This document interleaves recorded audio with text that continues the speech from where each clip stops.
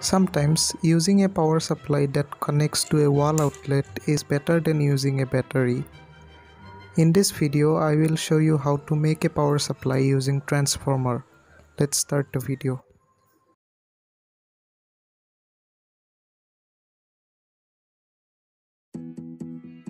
Here in India, a wall outlet gives around 230 volts at a frequency of 50 Hz.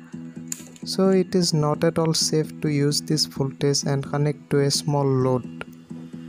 Never try to touch the output voltage wires. So what we need to do is use a transformer. A transformer transforms voltage. Here I have a transformer that transforms 230 volts AC to around 9 volts AC.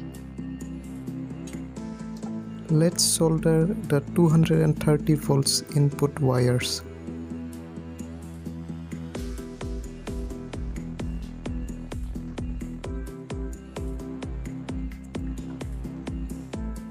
Use electrical tape to insulate the wires.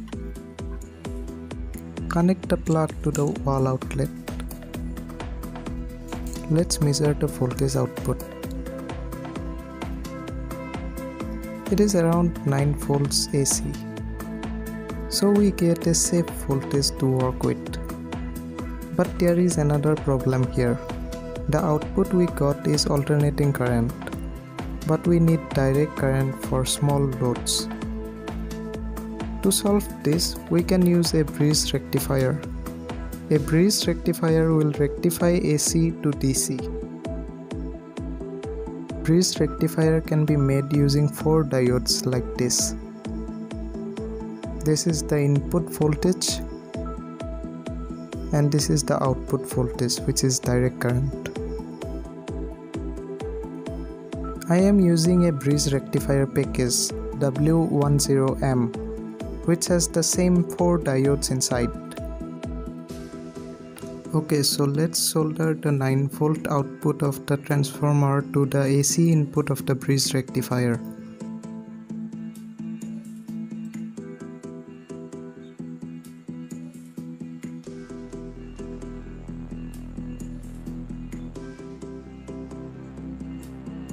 Cut the extra wires.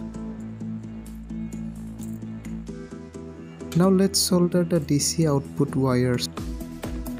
I have already soldered a crocodile clip for each wire. Connect black wire to the negative terminal and white or red wire to the positive terminal.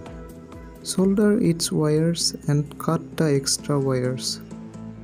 To smooth out the DC voltage, let's use a capacitor at the output. This is a 1000 microfarad 25 volts electrolytic capacitor.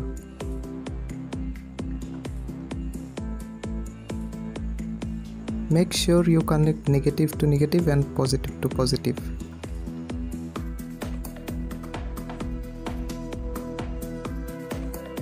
This image shows all the connections. Let's measure the output voltage using this voltmeter. It is showing around 11.8 volts. Let's test the power supply by connecting a motor. So the power supply works perfectly. Finally, let's mount all these components in a cardboard.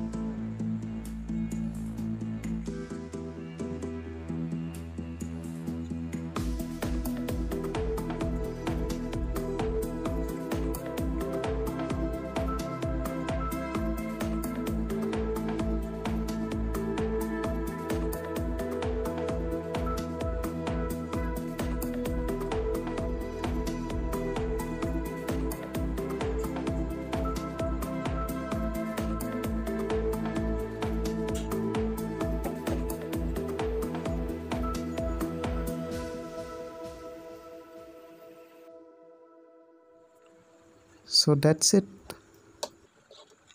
Insert the plug and turn the switch on.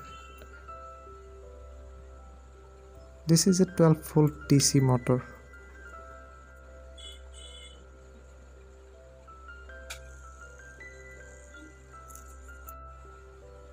Now let's blow this LED up.